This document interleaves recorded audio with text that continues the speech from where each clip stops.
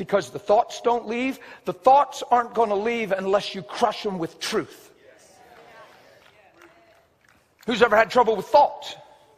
Who's ever had stuff, just crazy stuff, out of the blue? You are stinking good, things are rolling good, you in love with Jesus, woohoo! I mean, it's just a happy day, man.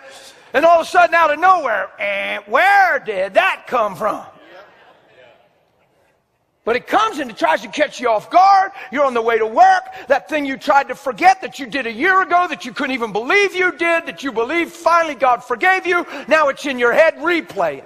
And that same dirty feeling, that same defiled thought, that grayness try to creep over on you.